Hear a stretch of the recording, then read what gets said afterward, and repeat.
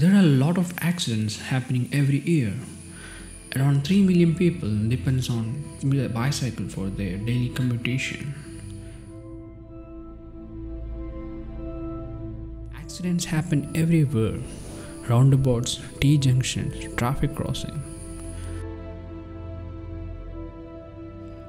Around 75% of road accidents happen between 4 p.m. and midnight. One day, I happened to see a cyclist made with an accident.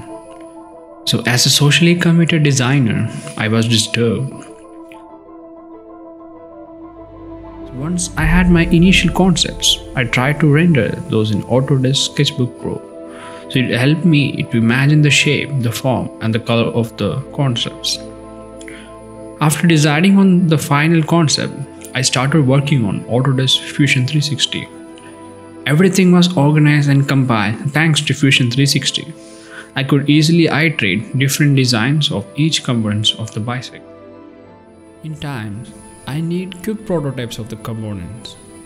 With the help of Fusion 360, I could easily laser cut 3D print in each component. The idea of integrating electrical components demanded accurate measurements and drawings. For the first working prototype, I had to generate drawings from the model. The focus was to make it work, keeping the bare minimum components.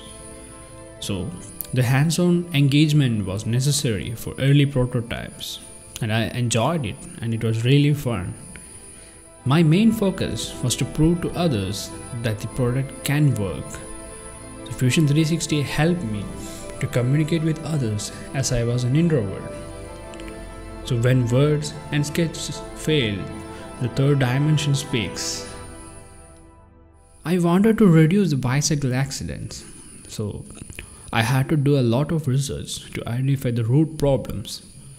The main challenges were to identify the potential components which demanded intervention. So I did surveys, activity mapping with the users. The final handlebar prototype was made in aluminum casting. The mudguards, the battery housing was made in stainless steel. It took me around 7 to 8 days for finishing up my final working prototype.